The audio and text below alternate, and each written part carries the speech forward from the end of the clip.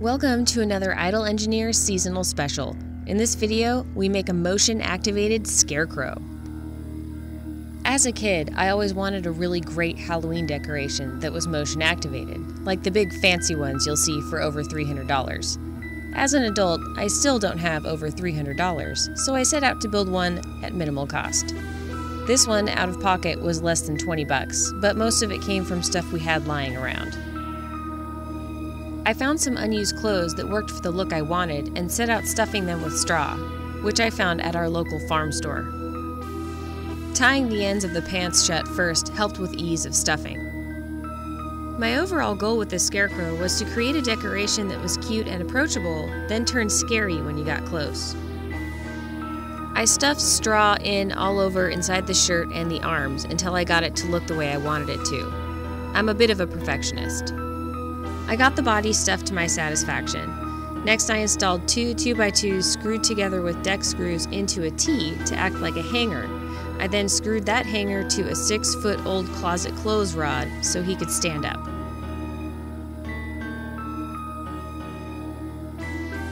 The head is made of burlap, straw, and around 4 feet of 1/2-inch inside diameter PVC pipe.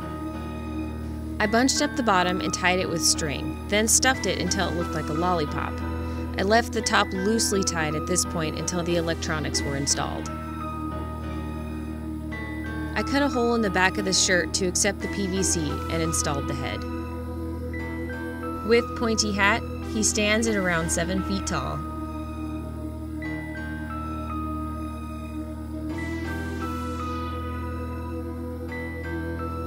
Using black yarn and a big plastic needle, I sewed on a poorly stitched smile. My goal here was for the face to look either dopey or creepy, depending on what the eyes were doing.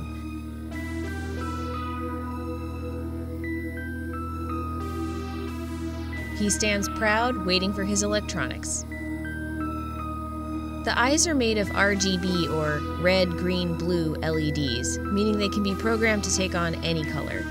These LEDs we purchased a few years ago and came disassembled. So here, Chuck is surface soldering the LEDs with microcontroller to a PCB. Now you can purchase NeoPixels from Adafruit that you can cut to shorter lengths or keep in longer strips, so go check them out.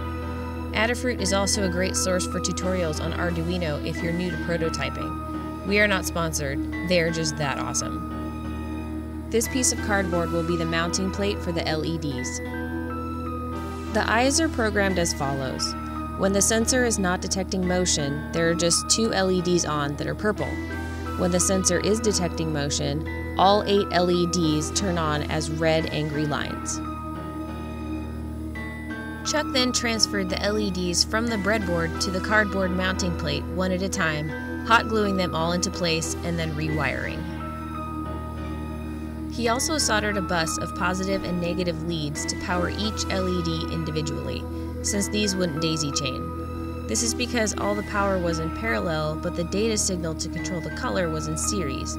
Chuck thought he could wire them all in series, but that was not correct. The LEDs weren't working correctly, and we figured out it was because Chuck changed his wiring scheme as he transferred from the breadboard to the backing cardboard, which we definitely do not recommend.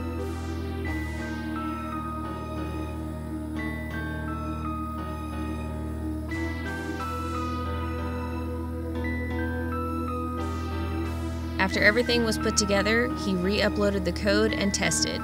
Success! I disassembled the head enough to install the electronics. I had planned on having a motor attached to this as well, something that could either rattle or make noise that could add to the scariness in the dark. Unfortunately, this was a tiny 5-volt motor that just didn't have enough juice to do what we wanted. The battery pack was stowed in his neck and the motion sensor just near the top of the collar.